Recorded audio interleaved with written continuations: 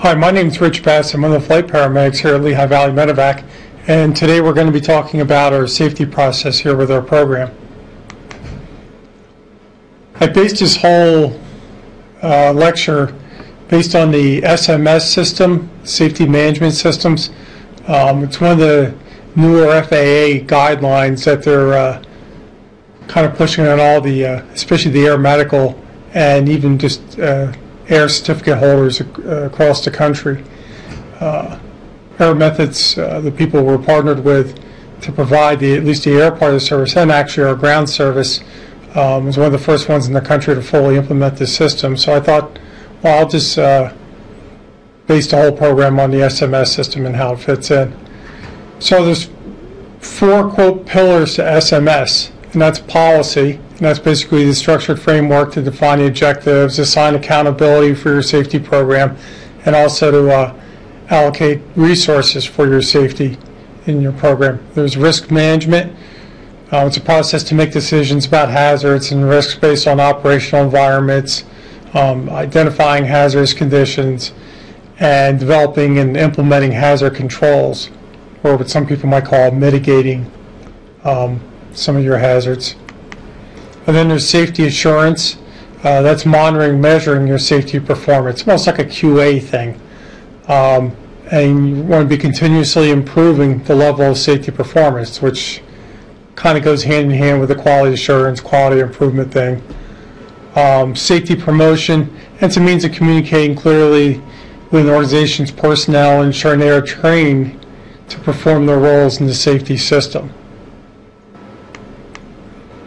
So once again, the safety management systems, we're going to look at policy, risk management, safety awareness, and safety promotion, and how all our tools kind of fit into this system.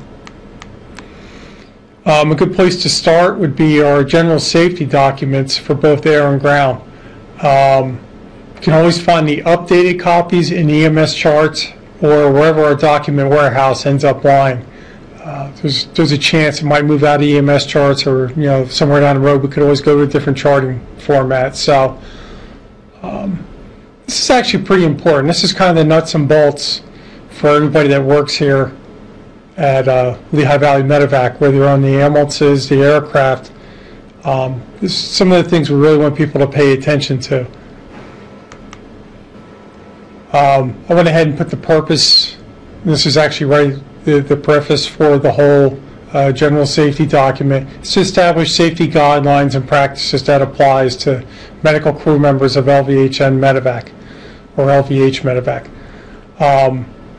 The policies and procedures listed in the General Operations Manual of the Air Service Provider will have more authority than those listed in this document if there is some type of conflict. And we'll talk a little bit more about the General Operations Manual of Air Methods, or otherwise known as the GOM. You'll hear people referring to it as the GOM.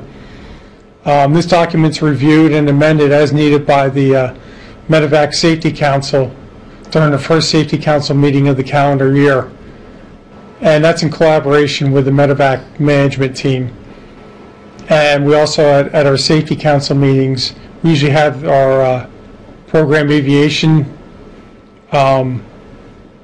director, essentially our lead pilot, and usually our one of the lead mechanics sit in our Safety Council meetings also, and they have input on this.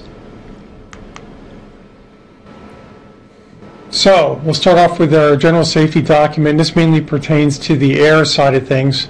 Might seem a little dry at times, but I think for somebody that's starting out with our program, this is stuff you need to know. The pilot in command, you'll hear sometimes referred to as the PIC, is the final authority for the safety of the flight and the selection of the landing zones, continuing or canceling a flight due to weather, the loading and unloading of equipment or people, and basically any operation around the aircraft. The only exception to this, the pilot in command thing having the final authority, is us as crew members. If we're on the flight, we all have the option to say no. So anybody out of the three normal crew members, the pilot, the nurse, the paramedic, any one of us at any time can decline a mission. It's one of those safety things that's built in there, and it wasn't always that way here, and it certainly wasn't always that way in the industry. Number 2, all crew members assigned to the flight will perform a safety walk-around prior to the flight. That means if you're on the crew, you're on the aircraft, before that, you get a mission, before you take off, everybody needs to be walking around the aircraft. You're looking for loose latches, make sure your doors are closed, or at least the ones that are supposed to be so far. Make sure there's nothing laying around on the ground either that might get blown around as a hazard or even get sucked in towards the aircraft. 3, the flight crew members will assist in observing for air traffic and generally observing and reporting possible hazards during flight, during takeoff, landings, and taxiing. Especially more important when we're landing, especially when we're landing at non-designated LZs, which is still about half of our business. We're looking for wires, poles, trees, all types of stuff. We need to be paying attention if we're at a busy airport. We need to keep our eyes out the window as best we can. Medical crew will remain strapped into seatbelts until the pilot states they may clear the aircraft. Additionally, the medical crew will announce over the ICS anytime they're clearing from a running aircraft.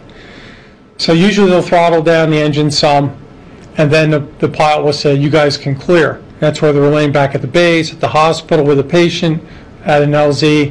And it's also a good idea as you're getting ready to leave the aircraft, especially if you're not leaving right away, just to mention, hey, I'm stepping out now as you're leaving the aircraft, just as you unplug your headset or your helmet, essentially. Number 5, the medical flight team will remain in seatbelts with shoulder harnesses placed during takeoffs, landings, and whenever patient care permits. During takeoffs and landings, we're in our final approach for somewhere, we should be in our belts. It is perfectly fine and legal to be out of our belts when we're in straight and level flight, especially when we need to do something with the patient, but we should be announcing that. And if we're not doing something that needs us out of the belts, we should be in it.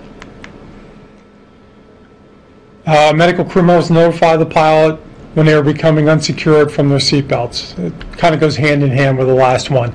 And then also notify the pilot again when they're back in their seatbelt. And the reason that's important is we might be going on a ridge line where it's kind of windy or something like that, and the pilot say, you know what, you might want to hold off for a minute or two because it's going to get real bumpy just for a little while. So you need to communicate. They need to be aware. All flight crew will have their helmets with chin straps applied when they're in the aircraft or around a running aircraft. Risers will be down while occupying the co-pilot seat and around the aircraft that is running. The only exception is when you don't have your visor down. Maybe when you're in the back, if you need to have it up to do something, it's probably a good idea to leave it in anyhow, or leave your visor, your clear visor down even when you're in the back, even at night. And the only exception to this is when we're using our night vision goggles. It's next, I don't want to say impossible, it's next to impossible to have your clear shield down with the goggles with most of the helmets. And there's more benefit of using your goggles than having your face shield down. The reason we like to, or we actually expect to have everybody have their face shields down, even at night, the clear ones, especially when they're up front, it's for bird strikes. We've had some pretty serious bird strikes over the years. About 7 years ago, we had a very serious one, and if they wouldn't have had their helmets on with their face shields down, the pilot and the person up front would have sustained more injuries than the minor ones I think they did, or maybe not at all. But it really kept their eyes safe. And even in the back, during that incident, there was even birds that came into the cabin of the aircraft. So it's a good idea to have them down all the time when we're in flight. All equipment will be secured in flight, and basically we want to keep our equipment inside and accessible for the stuff we need. That's a little bit more on the operational side as far as having accessible, especially for something we might need to take care of the patient, but it needs to be secure. So that doesn't mean as we slide the patient and we leave the monitor on the floor just because it's easier. No, we put it in its commercial mount. The same thing with the ventilator. I know the ventilator in the BK right now, we're still strapping it down, but otherwise it belongs in its commercial mount. And to go along with that, you need to keep that in mind when you're packaging your patient. So as you're starting here at MedEvac, you'll learn that your vent tubing, your monitor cables, your IV lines, all that stuff, you're going to want to keep out of the, away from your straps and not strap it down. The actual strap or your tubing and your lines, just so you can properly mount your equipment in the aircraft as you slide the patient in. All medical crew members wear appropriately company provided long sleeve Nomex flight suits with black leather boots while on flight or on a mission. And it's a safety thing, and it's also a CAMES thing too for accreditation. The flight suits will have some reflective striping on it. They'll be provided that way. It's also encouraged that a flight crew wear Nomex gloves or equivalent when practical during flight. So there are times where the risk of getting something from the patient is more than a fire, because there's always, we always have to use our universal precautions, but maybe when we're not doing direct patient care or we're not doing much for the patient, you should have your Nomex gloves on when practical during flight. And there are some other types of gloves that are just as good as Nomex and serve the same purpose. A lot of them are like a Kevlar leather mix now, or a Kevlar Nomex mix, and that's fine. That's why we had the equivalent in there. All flight crew members wear eye and ear protection when around running the aircraft. So sometimes we might be helping unload somebody else's aircraft, especially if we're assigned to the ambulance. That means if we're coming out and the aircraft is running, we should have some eye protection, ear protection on. Company provided vests, the safety vests that's become so popular in the last 5 or 6 years, will be worn with reflective striping, will be worn by the medical crew members when on a public road or a private road that has public access. So if we land on the highway, for example, we really need to have those vests on. We probably have some room for improvement with that, but we really need to have those vests on. And the same goes on when we're on the ground, but right now we're just talking about the air. So if you're landing on a road, or maybe it's a turnaround like at a truck stop or something like that, that has immediate access to the road, those vests should be on. The medical flight crew members and specialty members will receive annual safety training as per the air service provider and LVHN MedEvac policy. So it's pretty much a given. We're regular flight crew on the aircraft. We're going to receive our training, our annual training, our ASAT training. You'll learn more about that as you go through orientation here. There's the AMRAM training, which is usually just a once and done deal, since it's reoccurring training that's done on a computer with their methods. And that's usually every quarter we have that training that we have to do. Some of our specialty teams that fly with us on a fairly regular basis, or that can be expected to fly with us on occasion, they need to have some training too. They don't have the same amount we do, but they get a little more at least than the standard passenger briefing. So once a year they kind of get, I believe it's once a year, they get signed, their competency gets signed off for the aircraft. And they get some ASAT training and get a chance to go through things on the aircraft. Medical crew members have the responsibility to terminate a flight if the patient's needs cannot be met due to illness of the medical crew, medical equipment problems, or a perceived threat to the well-being of those on board. So not only do we have the right as a medical crew member to terminate a flight, like if we're on the way out to something and one of the crew members are sick, our monitor's not working, our vent's not working, it's not only our right to terminate that flight, that's our responsibility. So that's taken pretty seriously. We just don't say, oh, we're going to wing it, so-and-so's puking in a can, even before we get to the referring hospital, and we'll be okay, I can keep an eye on the patient. No, everybody needs to be good to go, and the equipment also. The pilot and command will not be informed of the patient's age or condition by the dispatchers or medical crew members prior to making a go, no-go decision. So our dispatchers, whether it's from our comm center here or with AirComm through Air Methods, they pretty much know that. They're going to give the pilot, say it's either going to be a scene, an air facility, an approximate location, and that's all the information they're going to give the pilot until they say, yes, I can take the flight, and if they decline it, they really shouldn't be giving the pilot any more information. Once the pilot accepts it, he knows that the aircraft is in good shape, the weather's in good shape, the crew looks like they're in good shape, aviation-wise, we're good to go for it. Then Aircom will give the rest of the information to us, or dispatchers. Where the part where it comes in for the medical crew, a lot of the bases will have their scanner on, especially during the day and sometimes at night, and they'll be listening, and they'll know we're going to get a request a few minutes before we actually get it, just from hearing there's a bad wreck on the highway, whatever, involving a busload of kids or whatever. They shouldn't be running to the pilot saying, oh man, there's a really bad wreck that involves a bunch of kids, because we don't want the pilot to make that decision based on that. The pilot should be making a decision very objectively, just based on aviation issues and weather issues, that type of thing. It might be okay to say, hey, you know what, we're going to get a scene request in this county probably in a few minutes, just to give you a heads up. That'll give the pilot a chance to, maybe check the weather in the area, especially if the weather's not the best at the time, or if there's some issues with the aircraft or something like that. And it'll give them some time to plan, a little more time to plan for it. But we shouldn't be giving them any more information than Aircom would give them, which is just basically the location. Is it a scene? Is it an inner facility? And, shouldn't even mention that it's an accident, a gunshot, a kid, or anything like that. No medical information for the pilots, they should be hearing about till they accept the mission.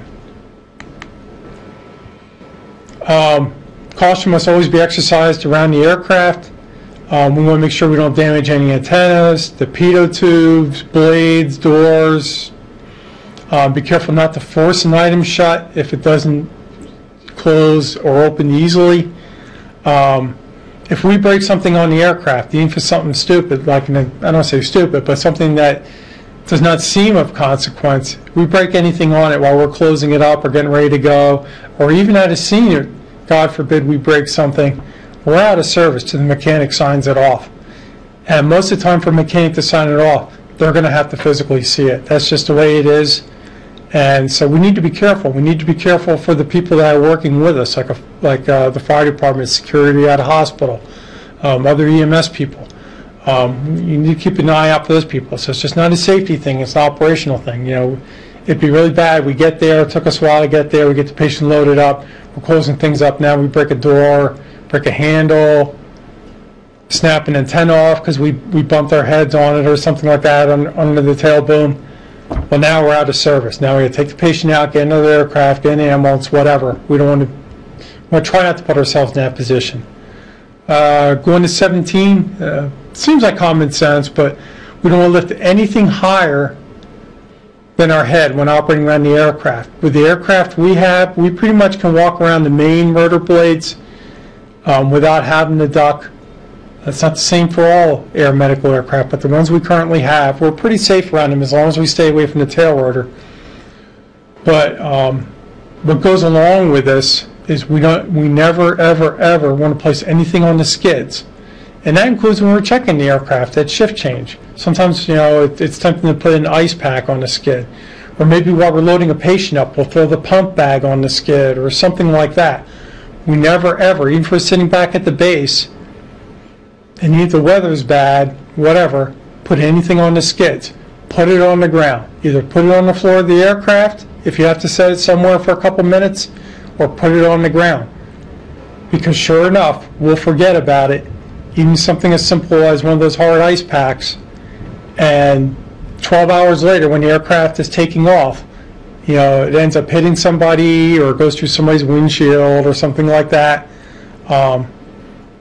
Just get in the habit, if you do it all the time, never putting anything on the skids.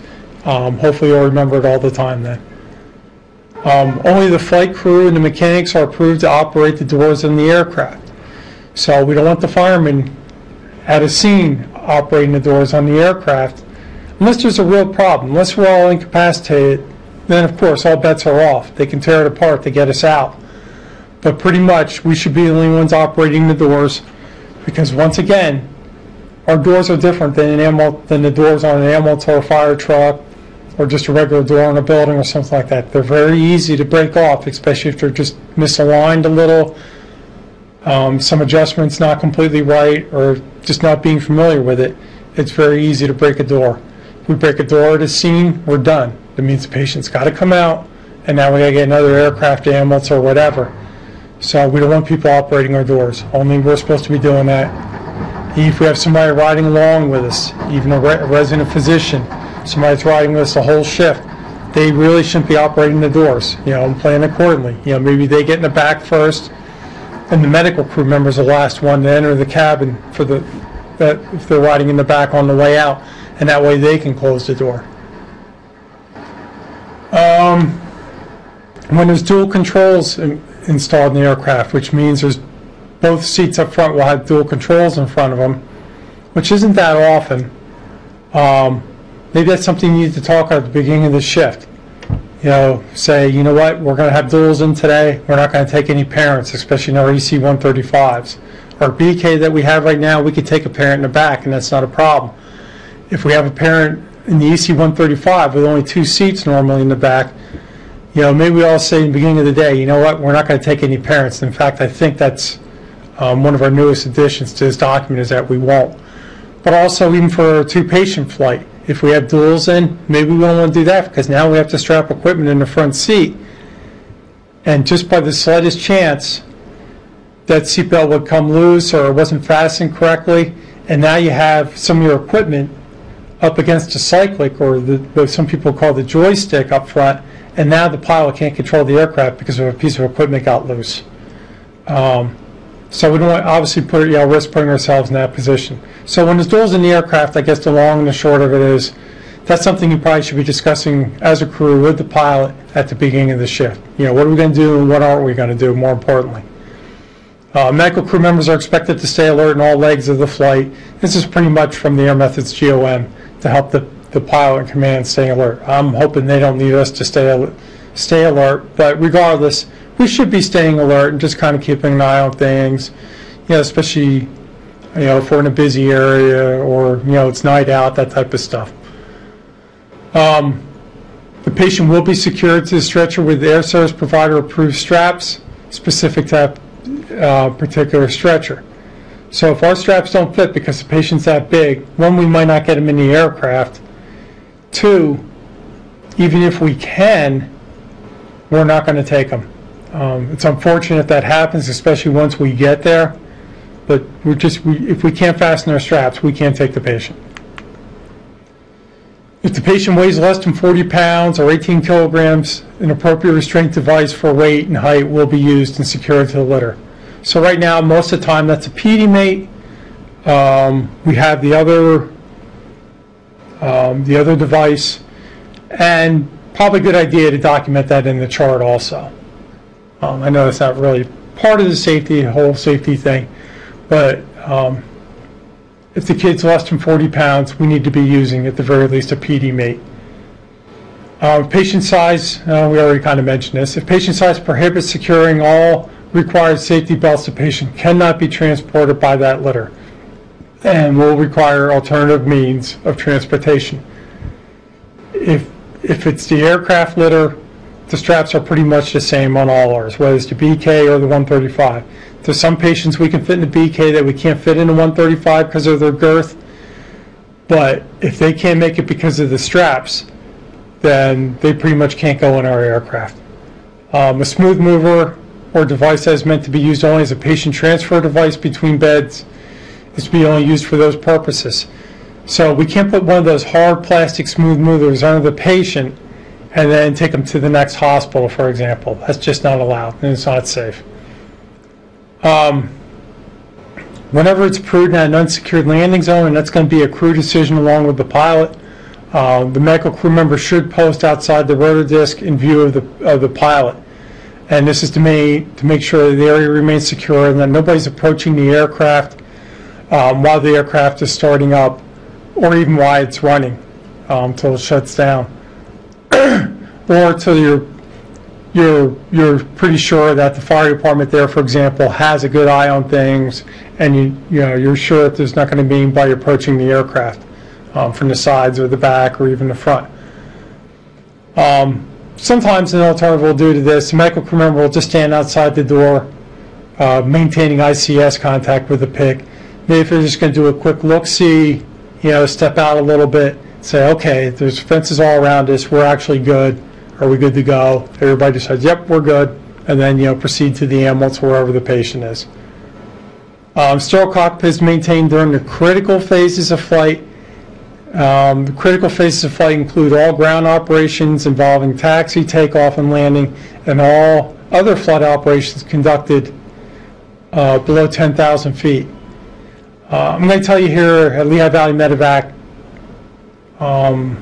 we're always below 10,000 feet. The highest I've been, working here has been about 7,500 feet with the helicopter. So there is that caveat, except cruise flight. So essentially, once we're straight and level, we're at our cruising altitude, then the sterile cockpit thing is relaxed. Do we expect everybody not to say a word the entire flight, just to be extra safe? No, that would be silly. And for everybody to be on quote edge all that time, I think it would kind of defeat the purpose. But when we're taking off, we're landing, we're climbing to our altitude, or we're starting to descend, we're hovering at one of the airports, or one of the hospital pads. Everybody really needs to be quiet unless there's something really going on that you need to tell the pilot, or unless you're answering the pilot to say, hey, are we clear on the left-hand side? Yes, we are clear on the left-hand side. Otherwise, we really should be quiet, and I think there's always a little room for improvement for that. It's gotten a lot better over the years, but the sterile cockpit, just really what you need to do. If there are things you need to do to take care of the patient, the pilots understand, they can even cut us out if they need to. But otherwise, at least make an attempt, even to keep the patient care to conversations to a minimum, while we're on our final, for example.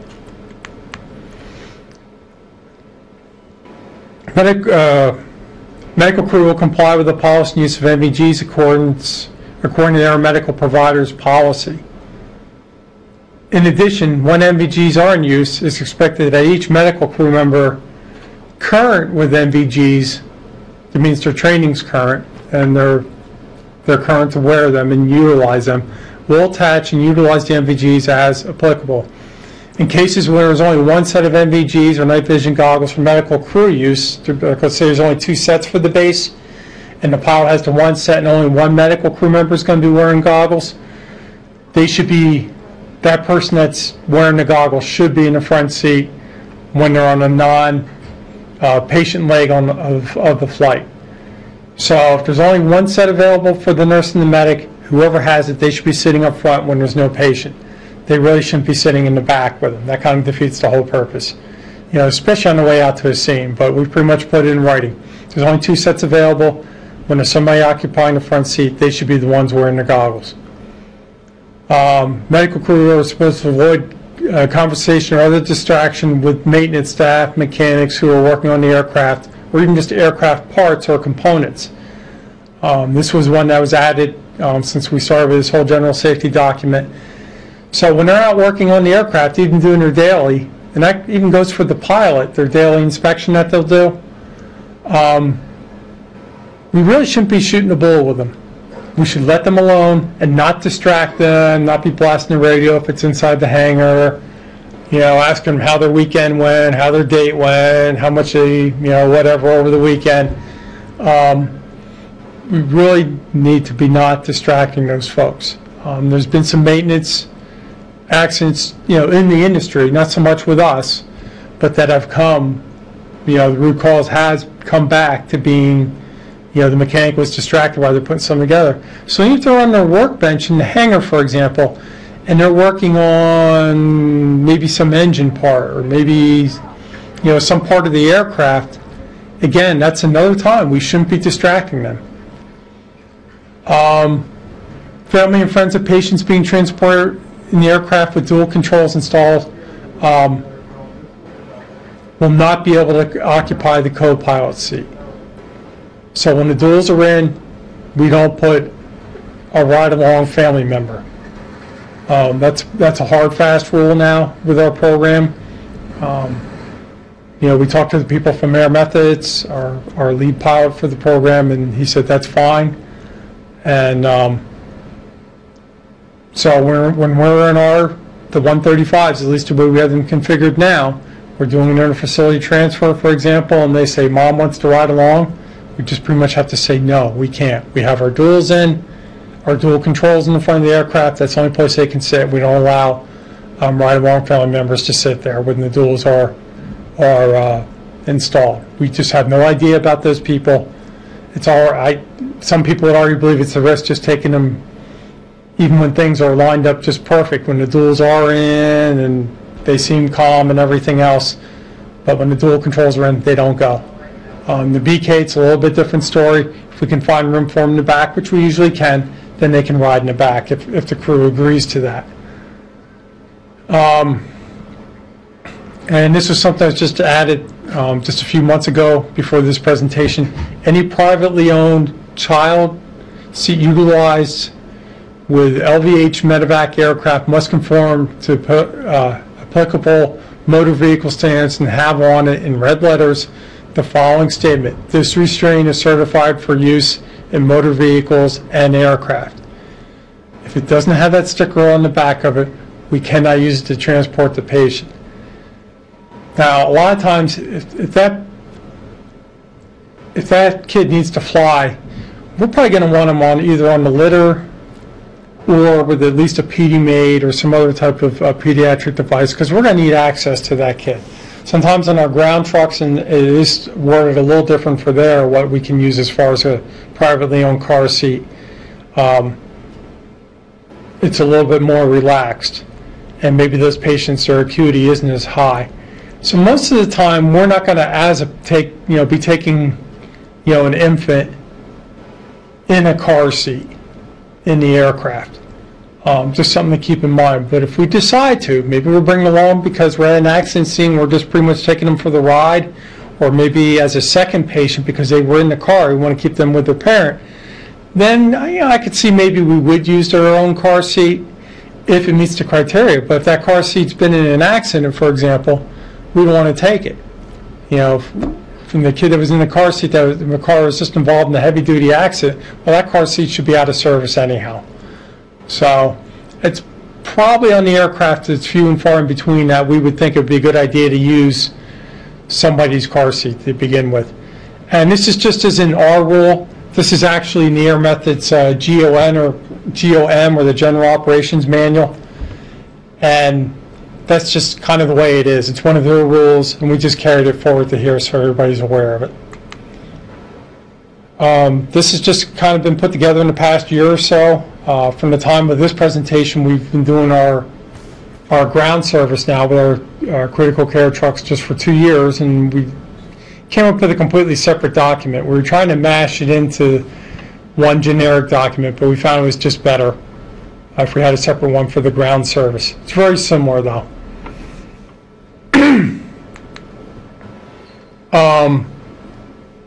Number one, the vehicle operator, the driver of the vehicle has the final authority for the safety and selection of parking, positioning of the ambulance, continuing or canceling of that needs to be reworded a little bit, of the ground run due to weather, as far as loading the equipment because they're more familiar with it than the rest of the medical crew in the operation of the vehicle. But the same rationale, one of us can say no as far as continuing with the mission when we're on the ground. So anybody on the crew can say no. There has to be some justification, and we'll get a little more into that, but with our risk assessment as far as the ground. But any of us can say no, even on the ground trucks. At the very least, the operator driver assigned to the mission will perform a safety walk-around prior to departing the area. So we load up a patient. They should be looking down both sides of the vehicle, in front of the vehicle, before they just jump it in, throw it, and drive and go. Make sure we didn't leave a piece of equipment laying around. Make sure nothing ended up, right low in front of the vehicle.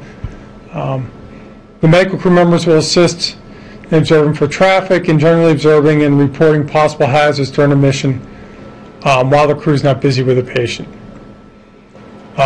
Medical crew will remain strapped into seatbelts while patient conditions allow for it. Once the vehicle comes to a complete stop or the vehicle has been placed in the park, the crew may exit the vehicle. So don't get out of the vehicle till you at least hear it's in park. I know it's hard for us to communicate directly with the driver, but make sure it's in park before we're opening doors and trying to get out and getting out of our seatbelts. All equipment is supposed to be secured in vehicle in motion. All unused equipment will be stowed away properly while in transit. All equipment required for patient care will be secured in amounts as patient condition allows. In other words, the monitor, the ventilator, the extra drug bag, whatever, all needs to be in its spot. We have the commercial mounts for like the monitor and ventilator, for example. That's where it needs to be. We don't just hook it on the edge of the stretcher while the thing's in motion. And we don't really put it even on that tray that we use if we have a bunch of stuff. It needs to be in its mount. We talked about where appropriately provided long sleeve Nomex or the poly cotton flight suits with black leather boots on a mission. And there'll also be reflective striping. So it's very similar to the aircraft. We're all going to be pretty much dressed the same, except that for the ground service we can actually wear the polyester cotton flight suits, but they have to be company provided. We're still required to wear the black leather boots, and that's kind of a CAMES thing too. The safety vest, for the reflective safety vest, if we're out on a road or a private road that's right next to the road, we should have our safety reflective vest on. So if we're called to help out an accident scene or along those lines, we're out on the road, we need to have those vests on.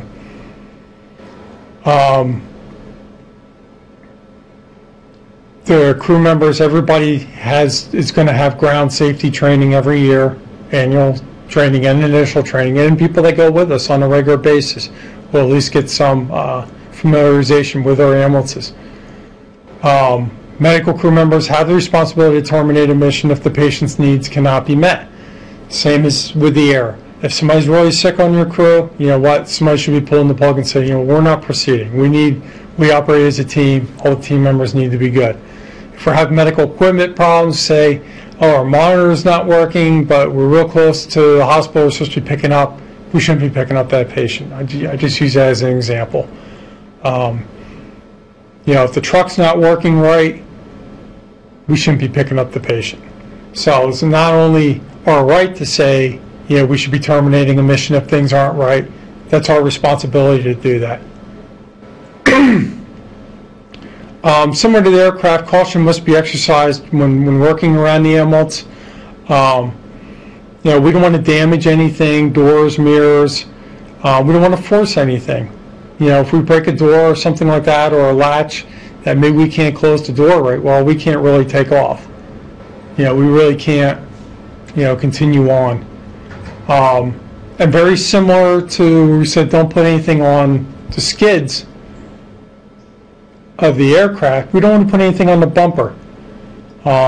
It should be caught, especially as the vehicle operator kind of does their walk around. But it'll probably be a little bit less consequence if we just leave it on the ground and forget it. Chances are the pump bag will still be there when we go back together, or somebody from the referring hospital will grab it and call up our comm center and say, hey, you guys left your pump bag sitting by your ambulance entrance. Use that as an example. Then if we drive down the road and a mile later the pump bag falls off, well, now we have no idea where it's at, and it's probably been run over by a tractor trailer or whatever. So we want to use the same rationale. We don't want to put anything on the skid or the bumper, whatever vehicle we're in. We're better off if we have to get the patient loaded, whatever, put it on the ground. Hopefully we'll remember it there, but if we don't, it'll probably remain intact till we get back to it. We expect people to stay alert in all legs of the transport, and especially, if it's been a long shift, especially you get into those bad times of the morning, 4, 5, 6 o'clock in the morning, we want to make sure whoever operating the vehicle is staying alert. So at least one of the crew members, should be kind of staying awake and making sure they're staying awake, because it's only natural during those really bad circadian rhythm times of the morning that, it's hard to stay awake sometimes when you're on the road. The patient will be secured to the stretcher or the ground source provided with approved straps specific to that specific stretcher. So if we can't make them fit with our straps that's on the litter, we have a problem. We really shouldn't be taking that patient. Doesn't mean we break out the 9-foot straps and do it that way. And if we're going to do something like that, we need to be talking to management first, whoever's on call. So might mean we go back for the bariatric litter, but especially for these interfacility transfers, we should not be taking patients where we can't secure our litter straps. If the patient weighs less than 40 pounds, it's the same thing. We need to use the appropriate device and document that. If patient size prohibits the use of the required seatbelts, there needs to be something alternative worked out, just as I mentioned before. Same rule with the smooth mover. We can't take that hard plastic board under the patient, the one that's meant to be a smooth mover, and go from point A to point B with it. It's only meant to help slide the patient over. Patient belongings, probably should have put this on the air one too. Maybe next year we'll throw this in on the air side too, on the air general safety document. Can be brought along at crew discretion as long as it can be safely stored within the vehicle. So the amount of belongings is decided by the crew and shouldn't be something that compromises safety. So we're going to be able to load up somebody's Jazzy in the back of our ambulance? Probably not. Maybe even taking a wheelchair, like if we're taking them back, like a long-term vent patient that has a wheelchair with them. We're probably not going to be able to take that back, and we're just going to have to tell the sending facility, you have to leave it here and make some other arrangements. We can do it. So we thought about putting a bag limit, but it might be 3 small bags, for example, or maybe 2 large bags is just too much. So it's up to the crew, but if they can't transport the items safely, then we don't take them. And it goes the same on the air side. Sometimes we take a bag or 2 in the aircraft, but if it gets to be too much, we apologize, keep a smile on our face, and say, sorry, you're going to have to make other arrangements for that. We can't take that in the aircraft or the ambulance. And here's where the difference for the privately owned car seats comes into play. They must be of appropriate size without signs of physical damage and in good working condition to be used for patient transport. And again, medical crews should, consider the patient acuity as part of the decision to use a privately owned car seat.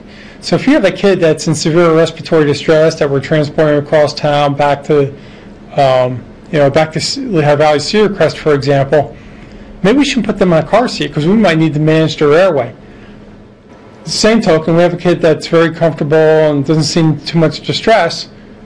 That might actually be the safest thing to do, is to put them in their car seat. It actually might be safer than even using our PD-Mate device. So, there's judgment that goes along with it, and just be able to, justify it, your decision. We're still under the safety policy, still under the first pillar of SMS, but I promise it's going to go faster now. And it might not be extremely important for everybody that's being as annual training or even their initial safety process training here at MedEvac to remember everything I'm about to go through now, word for word. I think the general safety documents are worthy of some review once in a while. Kind of some of the rest of this, you might not need to really memorize everything. So I did make mention of the Air Methods GOM, or the General Operations Manual. You hear most people, you might hear the mechanical say, well, the GOM says this, or the pilot says, GOM says that. This is what they're talking about. And it's prepared by them, by buyer certificate holder, the aviation certificate holder. It governs the operations of their flight department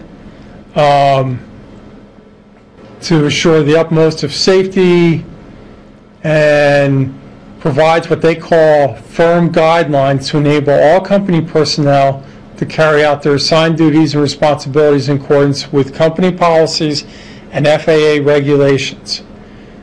So if a pilot, for example, does something that kind of goes against the GOM, they can do that, but they really have to justify it. It almost has to be like under emergency conditions. And say, you know what, I know the GM says I was supposed to do this procedure when I'm getting ready to land, but something wasn't working right and I had to do this. They got to be able to justify it. So anytime the GOM, the rules in the GOM or the guidance of the GOM gets busted, it's a pretty big deal. And it's almost, at least for the aviation folks, the same as an FAA regulation. So we at least need to be familiar with the concept of the GOM, and a lot of the general safety document comes out of the GOM. The manual is very lengthy. I think it's over 200 pages now. And as I mentioned, it's not necessary for medical crew to read the entire contents of the GOM. I'd say it's not worth your time. But there is a version of it on EMS charts that I actually went ahead and highlighted in yellow, the sections that pertain to us. So that's a short read. You can read all the highlighted sections in about 10 minutes. And even on the opening pages, it's highlighted which sections of the GOM are highlighted that pertain to us. So just about everything you see is highlighted. You'll see in some type of training, you'll see in the general safety document, you'll see in some of our annual training, and you'll hear parts of it in our shift briefs. So that part, you guys have a chance while you're being oriented. That's probably not a bad idea to look through the highlighted version of the GOM. We do have it uploaded in EMS charts or wherever our document warehouse ends up landing. As far as LVHN, the hospital network safety policies, this you can find under the Environment of Care Manual. That's the quote safety manual for the hospital network. So that's where you want to look it up. It can be found on the LVHN intranet, which all the hospital employees have access to. And it's listed under the policy procedure section, which is listed under resources of the intranet, the hospital intranet homepage. Finally, we're moving on to the second pillar of SMS, and that has to do with risk assessments. And it's a baseline number that we use at the beginning of a shift. And that's whether it's air or ground. We're going to talk a little bit more in depth about our ground since Air Methods has their own, and we've actually come up with our own for the ground. And it's a baseline number that may change throughout the shift, maybe not often, but occasionally it does. And it's based on a condition such as weather, time of day, a switch of crew, maybe a switch of vehicles because your vehicle broke down, you had to go into a backup, or a longer pending trip. Might be times that we change up our ground risk assessment. So we actually use like a ground risk assessment matrix and then a worksheet that we actually write the numbers in, but there's like a guide from the matrix to complete the worksheet. There's essentially, just for as a reference, 10 things we fill in. And actually for the start of this shift, I believe there's only 7 or 8 things. There's only 7 things we have to fill in. And then if we have like a long trip or we go way over our shift or a winter storm watch goes to a winter storm warning, then it might change our ground risk assessment because it's based on the weather also. And then here's our matrix that we use to fill out that worksheet you just saw. So we talk about a full-time vehicle EMT operator. So if they've been working for us less than 6 months as a full-time vehicle operator, we add points. If they work 6 to 12 months with us full-time, then we might add just 2 points or less points. If they've been with us greater than 2 years, then they get a 0, and that's good. A per diem that's filling in, we add points for that. So we know there's increased risk when we don't have one of our full-time people, and that's fine. It's nothing against the per diem. We just want to realize that they may not be as familiar with the vehicle or some of the routes that we do or just with the way we operate. Our other staff filling in is a vehicle operator. So if one of our nurses or medics are operating the vehicle, that's not their full-time job. That's pretty much the same as having a per diem person operate the vehicle, or maybe even less qualified to operate the vehicle than a lot of our per diem EMTs. So they're not going to be as familiar with driving that vehicle, the operation of that vehicle. So there's some increased risk when we're using what's normally one of our medics or nurses to drive the vehicle. We add points if the roads are pretty much impassable. That adds a lot of points. That takes us halfway to having to call somebody before we can take a mission as far as the points. If they're just slippery roads, like maybe they're snow covered with a couple inches of snow, but they're somewhat passable if we go half the speed limit or something along those lines, adds a fair amount of points. A heavy rain where there's ponding on the roadways, that adds less points maybe than the snow, and then maybe just some rain or drizzle, that adds just a few points. Adverse weather warnings. So let's say there's a tornado warning or a winter weather warning, that you get a fair amount of points for that. If it's just an active weather watch, like a winter storm watch, a tornado watch or something, we'll actually add some points for that. And if it's just a weather advisory, just saying, there might be some localized flooding or something like that, we add some points for that. Maybe not as much if there's a warning.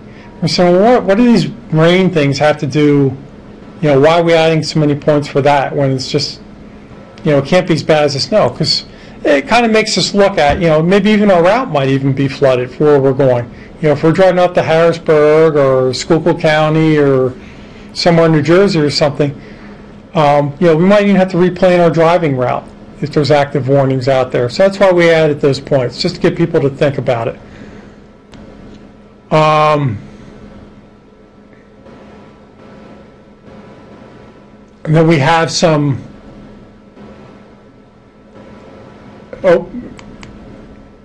visibility. If it's fog, report less than a half mile, we add a few points. If it's just rain and snow, impairing our visibility a little bit, then that's just a couple points. If it's night, operating after sunset, we add a few points for that.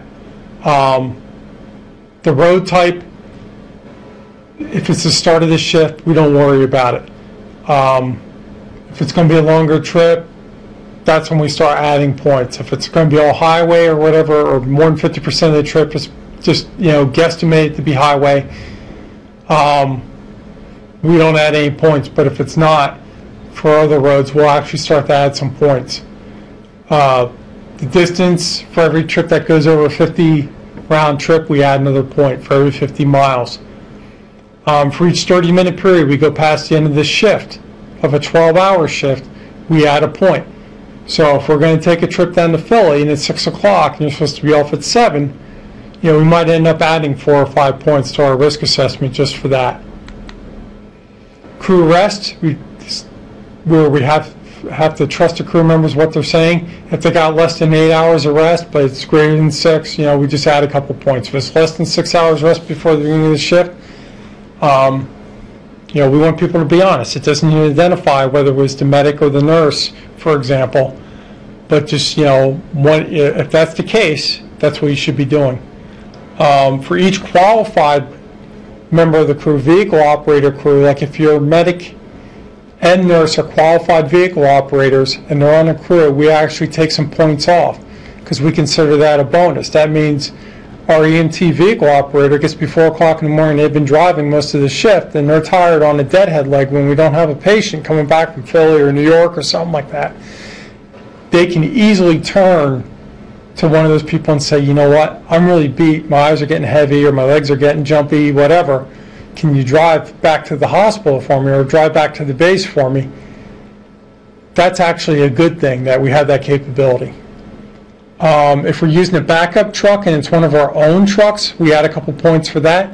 If we're borrowing a truck from somebody else, we're using somebody, one of the services that we partner with or one of the services we work with to borrow trucks from them during our times of vehicle needs, we add even more points because we're not familiar with those vehicles. And, for mission specific, it's not, a crew member can actually decline even if we don't get to the magic number of 30. And 30 is the number, if all those points add up to 30, we need to call whoever the leadership on call is and say, hey, we got this, we got our risk assessment 32, we feel pretty good about taking it, what do you think? Or hey, we came up with a risk assessment of 35, we're not feeling real good about this, but maybe in a couple hours, the roads are going to clear, it is getting warmer, the ice is going to melt or whatever, or it's going to be daylight, we'll have a better idea what's going on with the flooding or whatever. Maybe we could do that, or maybe we need to get somebody else to do it. But regardless, whether you turn down a mission because of your height high risk assessment goes over that 30 or under, you got to call the leadership person. You can do it through the comm center if you need to, but there needs to be a conversation. Like I said, if it's 30 or above, you need to make that phone call. But regardless, if you turn it down, that phone call needs to be made. It doesn't mean the crew's in trouble. That's not what it means at all. It just means, what can we do? Is there a way that we can mitigate some of these risks where it would be acceptable to take this mission? Or maybe we just need to say no. Maybe we need to put it on delay. Maybe we need to have somebody else do it. But that conversation needs to take place. Just saying no isn't a free pass just to say, I don't want to go there. Whoever's on call needs to be aware of it, and there needs to be a conversation. I just kind of already beat that dead horse about declining a mission. Alternatives can be discussed. For example, how to lower how to mitigate some of those risks, or waiting something out, or getting somebody else to do it maybe.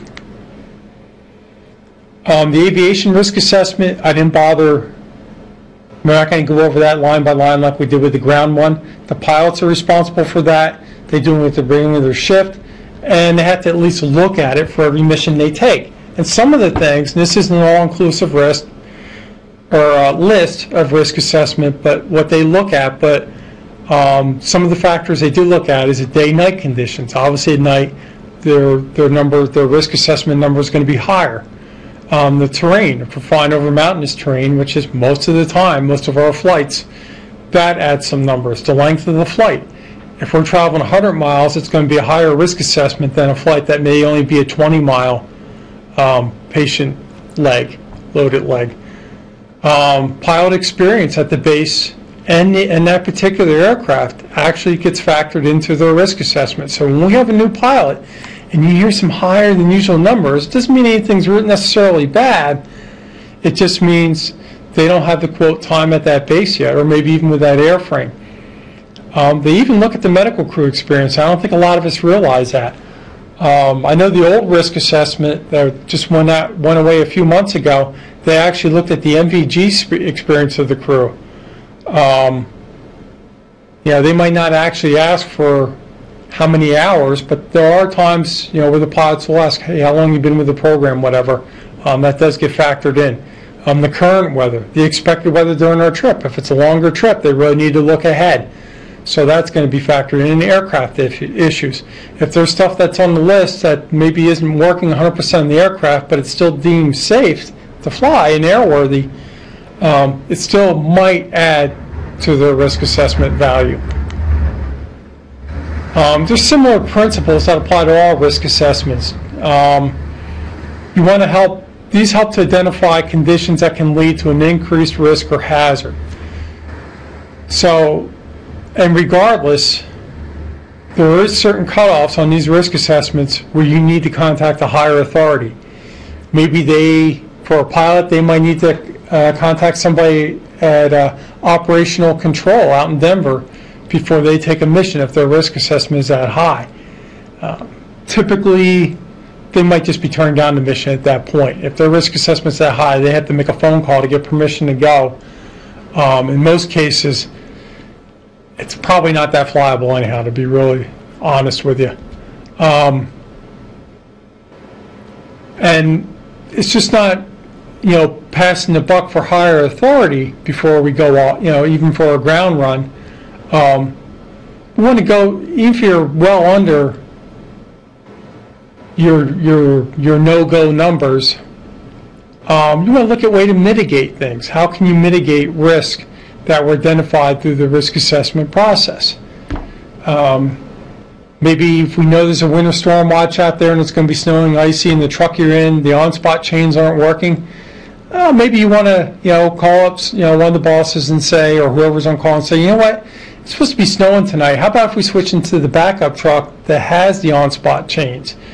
So that would help mitigate that risk of the snow. It doesn't eliminate the risk, but just helps to mitigate it.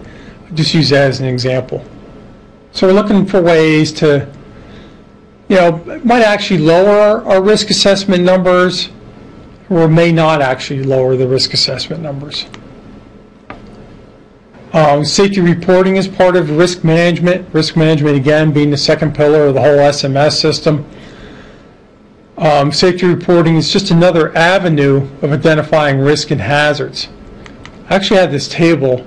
I hope you can see it here, but it's actually at every safety board, at each base and also at our ground base. So we report safety issues through TAMA, and that's the Air Methods Multidisciplinary Application. It's an online thing we do after every mission.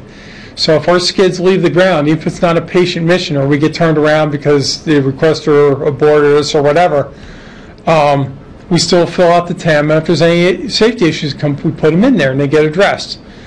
But we're taking ownership for that problem then too.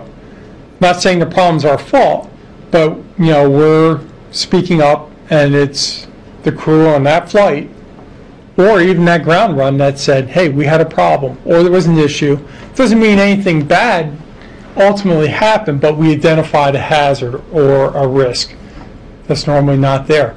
There's the alert line. It used to be called the silent whistle. Some people still call it silent whistle. It's actually a program that Air Methods set up. Just a little background on it. It's not just for Air Methods employees. It's for anybody that works with Air Methods, like the medical crew here at the hospital. We're partnered up with them to provide the service.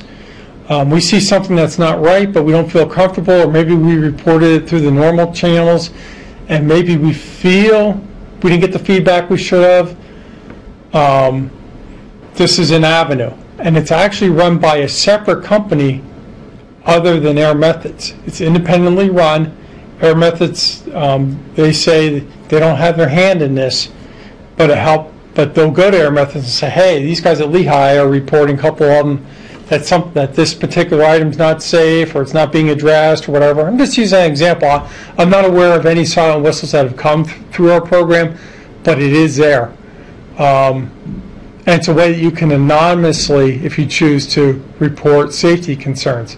It's also a line that can be used to report if you think there's something very unethical going on. They want to hear about it also through there. And the hospital has a similar thing too.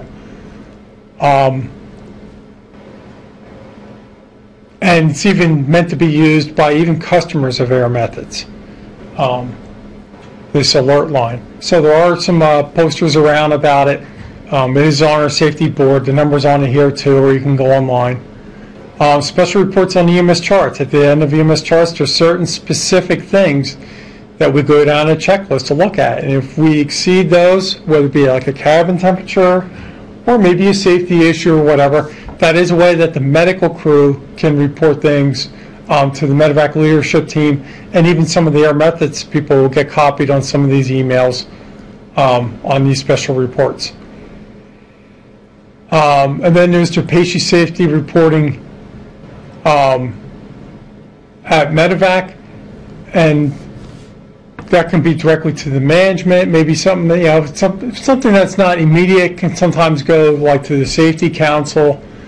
And then also, used to be a patient safety icon on the web SSO toolbar for the hospital employees. Now it's a event reporting icon, and there's all types of safety things, even near misses, or even if your glucometer doesn't work and you can't get a blood sugar on your patient. That's supposed to be a patient safety report. If you almost drop a patient out in the helipad, that should be as well as your special report in EMS charts and the TAMA report. That should something along those lines. I'm not saying stuff like that goes on every day here, but if it would, that's something that should be reported through the hospital system also under event reporting. So even the near misses, even like medication errors, stuff like that, stuff that's strictly patient safety, not even just operational stuff, that needs to be reported. We look at the whole thing. If it's not reported, it can't get fixed. And chances are, if we're reporting it, there's 5 other people that have done the same thing. So it really helps, develop your, see what the trends are. Risk management, safety and risk management tools. This is the very short version of this, and I put a copy of a basic risk matrix as shown on the left. So what should be going on, if we're going to start a new procedure, a new policy, or an operational change, we should be looking at a risk assessment matrix. And it's real simply put, risk is really just a combination of probability and severity. So severity can be anywhere from catastrophic down to negligible. And then the probability, is it frequent to happen? Is it frequently going to happen, the problem? Is it likely to happen? Occasionally going to happen? Seldom happen? Or unlikely to happen? So there's always going to be risk in our job. Every time we get in the aircraft and take off, there's some risk. But it's going to be unlikely we're going to have a problem. But it could be a critical problem if we do have a problem, especially if we have a hard landing or something like that. But that would still be a low, for example, low risk. But everything we do, and when we talk about the severity of the problem or the damage, some people will actually put catastrophic as severe injuries and anything above $10,000 worth of damage, for example. A critical problem might be like a moderate injury, like some broken bones, maybe $1,000 to $10,000 worth of damage. Those aren't the actual numbers, but that's how some people will determine what's catastrophic, what's critical, what's marginal, what's negligible. But we do want to look, and the severity of the damage from an incident is the most likely damage that's going to happen if there is a problem, if part of the system fails. It's not what's necessarily the worst case, but what would likely happen, like if we drop the patient, or what would likely happen if there's a mechanical failure with the transmission or something. I just use those as examples. So basically, what goes on when we look at a new procedure or a policy or something like that, we do look at the probability, or we should be looking at the probability and the severity of a problem if something does go wrong, and then we look for ways to mitigate it. So after we do all those mitigation strategies, like maybe to prevent from dropping a patient, re-education, whatever, we look at the residual risk, and that should lower our probability or even the severity of the problem after we employed our mitigation strategies. I hope that makes a little bit of sense what I said. So, hopefully, whether it be operations, management, the aviation folks, they do look at stuff like this. People from the Safety Council, some things come up, and we look at it, try to identify the risk value, as far as probability and severity. We try to find ways to mitigate it, and then we look at it again, maybe rescore it, and that's the residual risk, what's left over. And if the residual risk is too high for management, and they say, you know what, that's still too risky, then maybe we won't do that, for example. Safety assurance, we're on the third pillar finally. It's going to go quick now. It's a component of SMS that deals with evaluation of the continued effectiveness of the implemented risk control strategies and supports the process of identification of new risk. It's not really, identification of new risk isn't really part of safety assurance, but it supports the process of identifying. All those tools we talked about kind of comes under safety assurance, the tools themselves. So it's also important for safety assurance that there's feedback, whether it's be from the people from Air Methods, the people from our management team, when there are things reported in TAMA, the special reports. That's part of safety assurance, or the third pillar of the whole SMS system. Other safety assurance tools used in our program is like the aircraft tracking. This is great.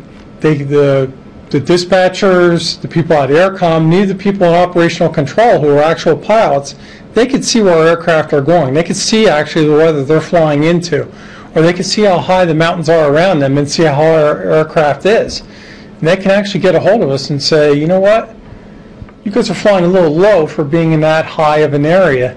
What's going on? So they can actually contact us in flight. So I think that's all part of that safety assurance. And they can also review if somebody has a particular style of flying, making really hard turns, for example, or something along those lines. They can actually see that and track that. So that's all part of the safety assurance tools. We have a very similar thing on the ground where if they see vehicle operator A is constantly driving 90 miles an hour down to Philly, every time they do it, they could say, wow, that shouldn't be happening. It shouldn't even be happening once. But if they see a pattern, they can say, what's going on here? We need to, or if they see all the vehicle operators doing that, they need to really put the brakes on everybody, no pun intended, and say, you know what? You guys, everybody's just driving way too fast. We need to slow it down. We have the documentation here. And I think just operating the vehicle, knowing that they're tracking your speed and how fast you're slowing down, speeding up, that type of stuff, kind of gives you a little incentive maybe to drive it a little closer to the speed limit. And also, God forbid something should happen, we break down and we're out of cell phone coverage and whatever, they should be able to tell where we're at. So that's some good safety assurance, a good safety assurance tool there also. The cameras in the vehicles, the cameras that are at the bases, like on the helicopters and the helipads here at Lehigh, that's actually a pretty good piece of assurance because they could tell if something's going on.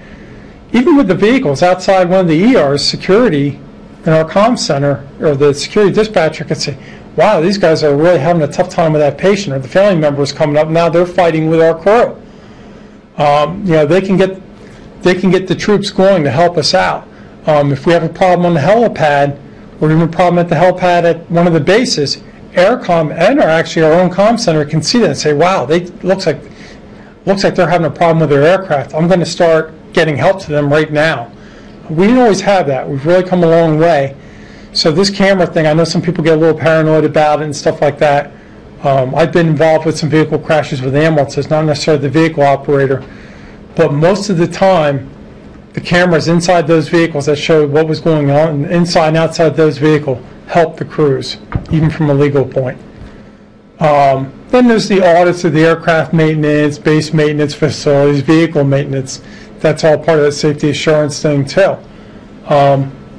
It's a lot better if we could track our vehicle maintenance and somebody's keeping an eye on it than not, especially if we do have a problem with the vehicle, a continued problem, one that should be identified and fixed.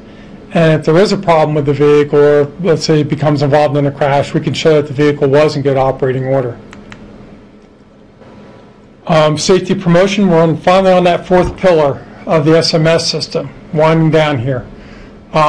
Includes the training, communications, and other actions to promote a positive safety culture within all the staff of our program. So, and also, especially being in the transport environment with air and ground, it's how we interact with other people while we perform with our duties, such as our dispatchers and other communication specialists, let's say from the counties.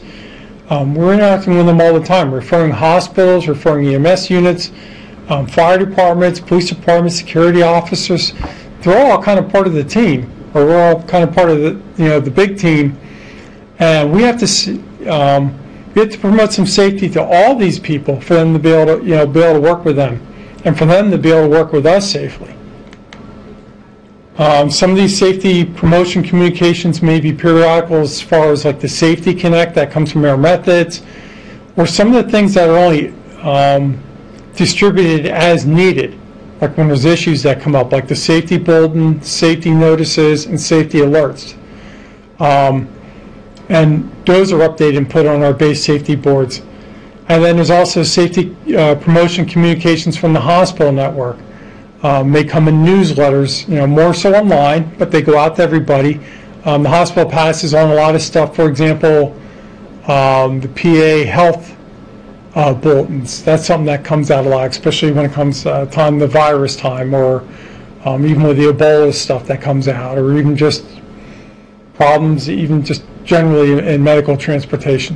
And then there's emails that we get from the hospital too when they identify problems.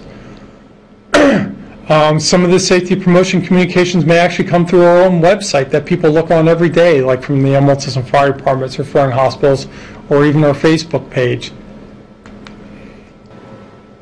Sources of safety training for the MedEvac crew include the CTS, which is the online safety training from Air Methods. Every quarter we have another batch of that to do. Initial air medical crew training provided by Air Methods, and that's usually done by our lead pilot. So when we have new people that come to the air crew, Our lead pilot sits down with them for a day and goes over stuff. A lot more than what I'm doing here, actually. Initial and the annual ground transport training. Some people call it the ASAT training. We also have it for the ground too. We want to make sure everybody can operate or at least work around our vehicles, whether it be air or ground, safely and effectively. Kind of what separates us apart from other organizations, we do a lot of safety training ourselves for other organizations. So some of the safety training that's actually provided not for MedEvac people, but by MedEvac crews includes landing zone safety training for fire departments and other public safety agencies. We have a structured training program. We'll go out to fire departments, put on about a 2-hour presentation, bring the helicopter out, and we're actually providing that training and actually some continuing ed credit for it too.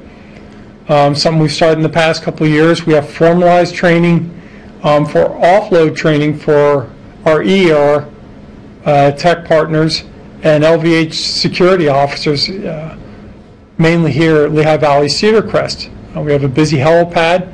They're the ones coming out to help us. We've formalized through the Safety Council and Management a formal training program for them that gets done. I believe we're redoing it every year.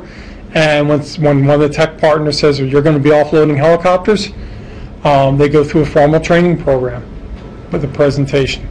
And now in the past year, we started doing some helicopter patient loading and offloading training for referring hospital security and other staff.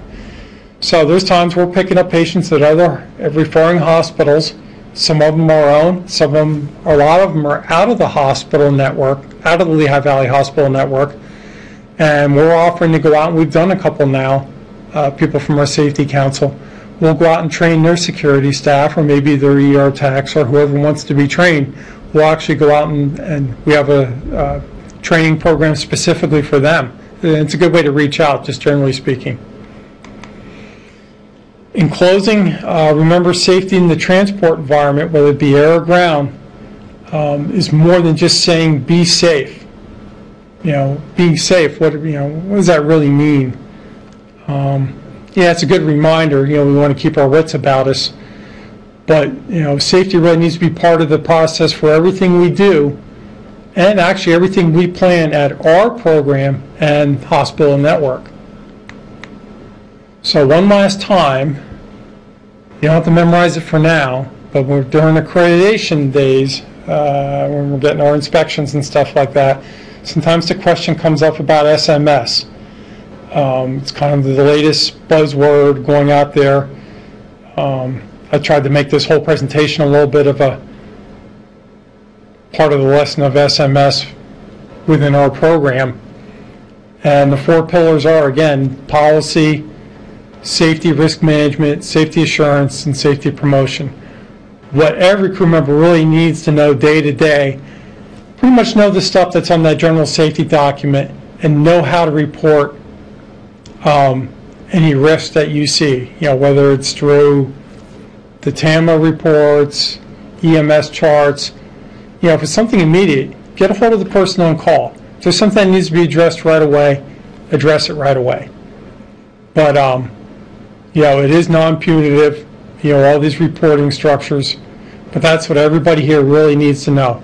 They need to know how we operate safely from an operational point of view, which is mostly in a general safety document. Pay attention during your initial and reoccurring training, and just don't be afraid to report safety issues. And that's all I got. Thanks.